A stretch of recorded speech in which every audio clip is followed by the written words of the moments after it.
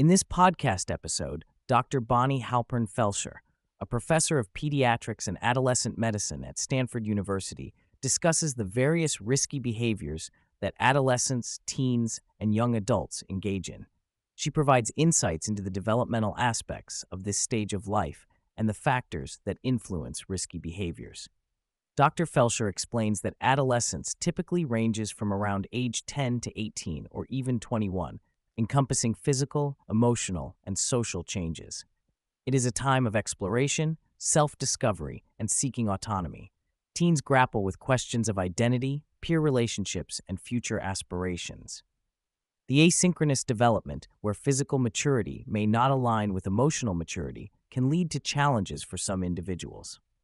While divorce or single-parent homes are not directly linked to risky behaviors in teens, the presence of conflict in the family environment can contribute to social and emotional issues. Positive parenting practices, such as monitoring and involvement in a teen's life, play a crucial role in mitigating risky behaviors.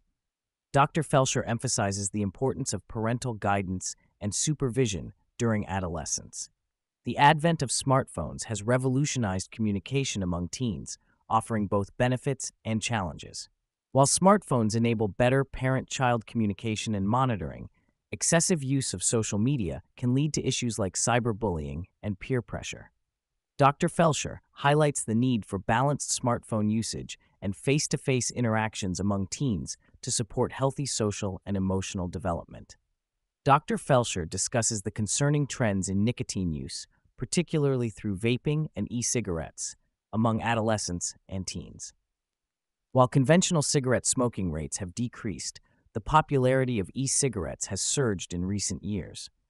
Marketing strategies targeting young people, enticing flavors, and appealing product designs contribute to the high rates of nicotine use among teens.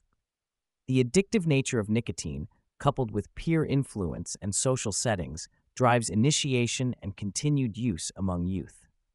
The addictive properties of nicotine, its cognitive enhancing effects, and the allure of flavors pose challenges in curbing teen nicotine use. Factors such as peer pressure, stress relief, and academic performance may influence why teens start and continue using nicotine products.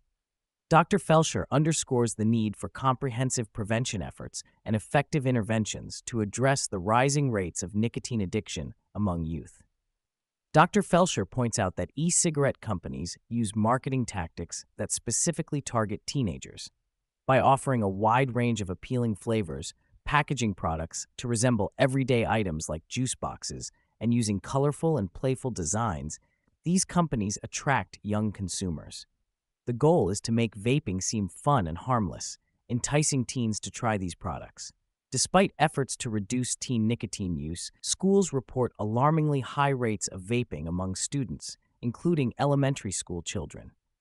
Dr. Felsher emphasizes the urgent need for targeted interventions, increased awareness, and stricter regulations to combat the growing epidemic of teen nicotine use. One of the key factors driving teen vaping is the high levels of nicotine found in e-cigarettes. Dr. Felsher explains that newer products on the market contain salt-based nicotine, which is smoother and more absorbent than traditional free-based nicotine. This makes it easier for teens to get hooked on vaping, with some using multiple pods a day, equivalent to several packs of cigarettes in nicotine content. While e-cigarettes do not contain tar like traditional cigarettes, they do contain harmful chemicals such as aldehydes, flavorants, lead, and cadmium. These substances can have detrimental effects on the lungs and overall health. Dr. Felsher emphasizes the impact of vaping on lung function, citing cases of lung collapses, pneumonia, asthma, and seizures among young e-cigarette users. The chemicals in e-cigarettes pose serious risks to both physical and mental well-being, particularly in developing brains. Nicotine is known to rewire the brain, making adolescents more susceptible to addiction.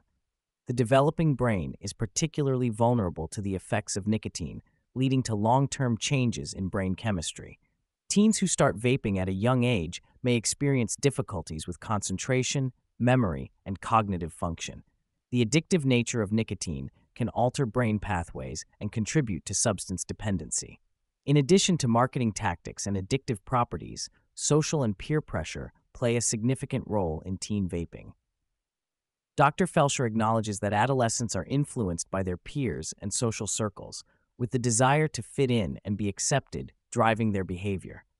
The normalization of vaping among young people creates a culture where using e-cigarettes is seen as a social activity rather than a health risk.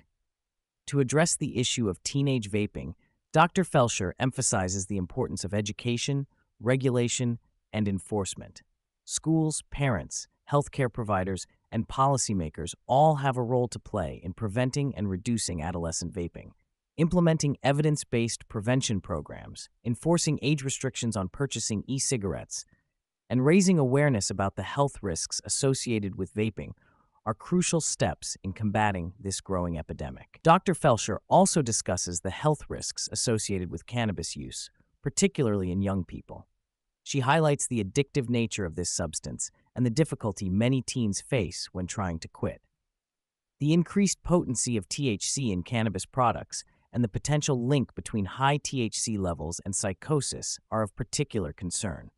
Quitting vaping, e-cigarette use, and cannabis can be extremely difficult for adolescents and teens. Dr. Felsher explains that nicotine replacement therapy, behavioral therapy, and social support are important components of quitting strategies.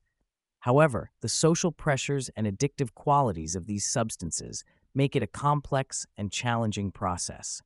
It may take multiple attempts for young people to successfully quit. In addition to health risks and addiction, Dr. Felsher discusses the environmental impact of vaping and smoking. She highlights the presence of harmful chemicals in secondhand vapor and the long-lasting effects of third-hand exposure. By emphasizing the environmental consequences of substance use, she suggests that young people may be motivated to quit or avoid these behaviors.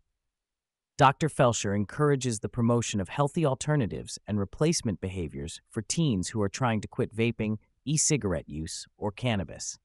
Engaging in activities that align with their interests and values, such as sports, arts, or environmental initiatives, can provide positive outlets and distractions from substance use. Creating a supportive social network that values sobriety and environmental consciousness can also help young people resist peer pressure and make healthier choices. The conversation touches on the decrease in risky sexual behavior among teens, attributed to better education around safe sex practices and contraceptive use. Dr. Felsher mentions that rates of teen pregnancy have also seen a decline, indicating a positive shift in sexual health awareness among young people. The podcast delves into the growing popularity of nicotine pouches among teenagers. Dr. Felsher expresses concern about the potential health risks associated with prolonged use of these products, particularly in young, developing brains. She highlights the need for more research on the long-term effects of nicotine pouches on adolescent health.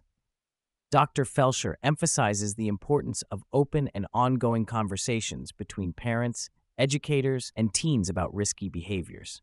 She advocates for a comprehensive approach that includes harm reduction strategies, such as providing access to condoms and offering support for cutting back on substance use. Research indicates that harm reduction messages are more effective in promoting healthy behaviors among teens than strict abstinence-only approaches.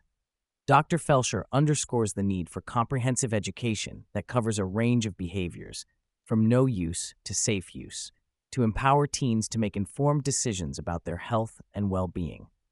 Despite the challenges facing teenagers today, Dr. Felsher highlights the positive qualities of teens, such as their creativity, passion, and social awareness.